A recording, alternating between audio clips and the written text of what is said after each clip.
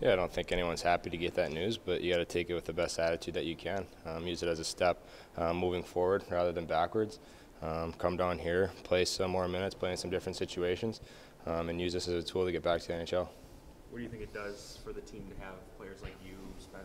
There's only one game, Spencer, Forsling, to have that experience and come down here.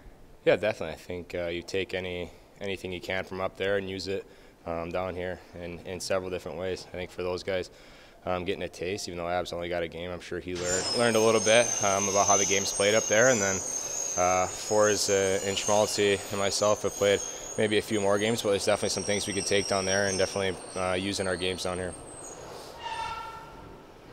When you say different situations you find yourself in down here, can you kind of explain that a little bit? What kind of different situations you're talking about? Playing some more minutes in general.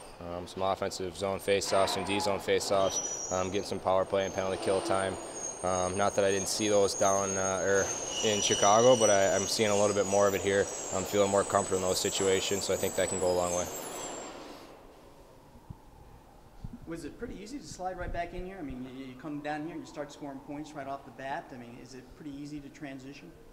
Yeah, I think my time here at the end of last year definitely helped with that transition. Knew the staff, knew some of the players, so stepping right in and stepping into the routine wasn't a real change for me, having to experience it a little bit last year. What did you gain the most out of your couple months up with the Blackhawks in terms of helping you become a better player?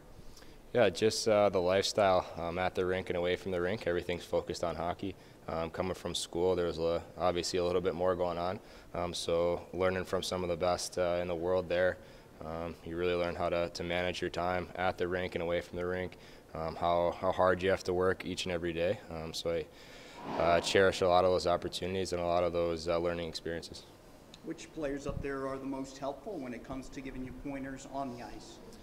Yeah, I think their leadership group as a whole is great. It's solid from D to forwards, on and off the ice. So any guy that you really approach can give you tips on different aspects. For me, it was Kruger a lot early on, killing penalties with him, and then Taze, Seabrook, Kane, Hossa, all those guys kind of chip in their own way. So it's good to have such a good leadership group up there.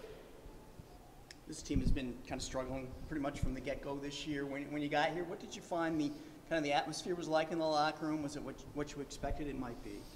Yeah, my first game there in Milwaukee was a quick turnaround. Drove in, hopped right on the bus, and headed there. So I didn't know exactly where the team stood, but finding out it doesn't change my mindset or any of the guys in the room. We're still here to get better every day. We're still here to climb the standings and get points and find our way into a playoff position. Is that playoff push kind of start now, given the record and your placing in the division?